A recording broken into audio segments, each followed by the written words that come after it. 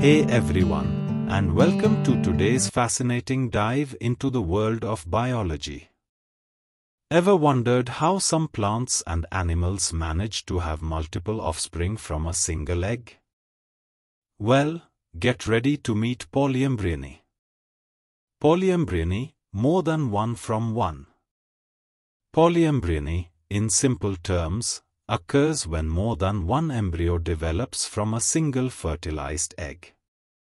It's like nature's way of creating a built-in backup system, twins, triplets, or more. This amazing phenomenon occurs in both the plant and animal kingdoms. Let's explore some cool examples. Polyembryony in animals. In the animal world, a classic example is the nine-banded armadillo. These unique mammals often give birth to identical quadruplets. Imagine that 4 babies, all from the same egg. And yes, even humans can experience polyembryony, resulting in identical twins. Polyembryony in plants. But polyembryony isn't just an animal thing. It's quite common in plants too. Remember Antonie van Leeuwenhoek? He first discovered this in 1719 when he observed multiple embryos in citrus seeds. In plants, it can happen in a few ways. Either multiple embryonic sacs get fertilized, or embryos develop outside the sac itself. Types of polyembryony. There are different types of polyembryony, like cleavage polyembryony. A single fertilized egg splits into multiple embryos. Pinus is a great example. Simple polyembryony. Here, multiple embryos arise from the fertilization of several archegonia, the plant equivalent of ovaries.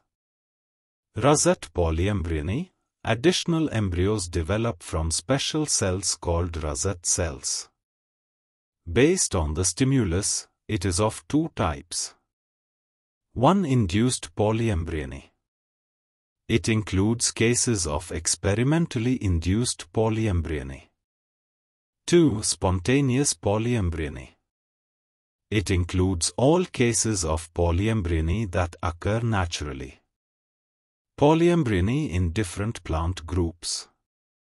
Polyembryony is observed across various plant groups, including cycadals, that are woody plants with a stocky, cylindrical stem, bearing a crown of very large, coarse leaves. Polyembryony. Though uncommon in these groups, it can occur. Coniferales, a group of gymnosperm plants. Simple polyembryony is frequent here.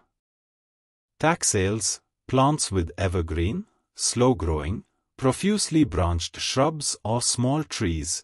Simple polyembryony occurs due to the fertilization of multiple egg cells. Nettles, the closest living relatives of flowering plants. Polyembryony is very common in this group. What is the reason for polyembryony? There are two theories.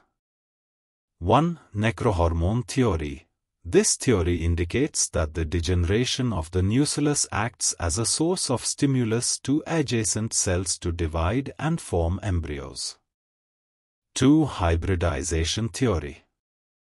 As per this theory, the occurrence of multiple embryos is due to hybridization. So, why is this phenomenon important? Importance of polyembryony.